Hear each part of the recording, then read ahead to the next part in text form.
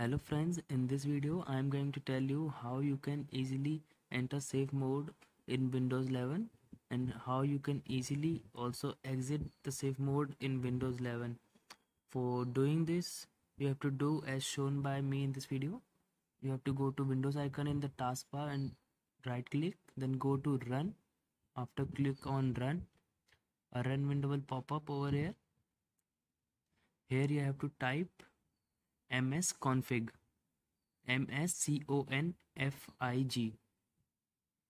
So after typing this, after typing msconfig, you have to press OK.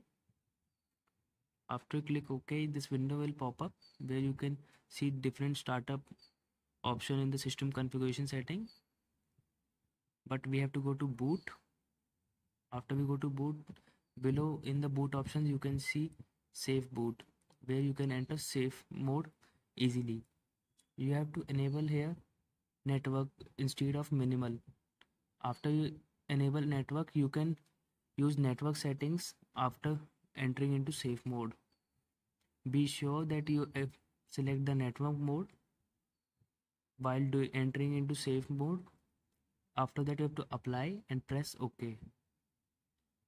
Then a small pop-up window will appear and you have to restart your PC so that you enter to safe mode. But I am not going to safe mode. I am cancelling it. Now I will also tell you how you can exit the safe mode. You have to repeat the same process. Go to Windows icon, right click over it, go to run and type here msconfig.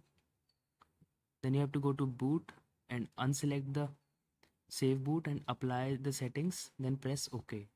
After doing this, you will be out of safe mode. I hope you liked this video. Thanks for watching this video.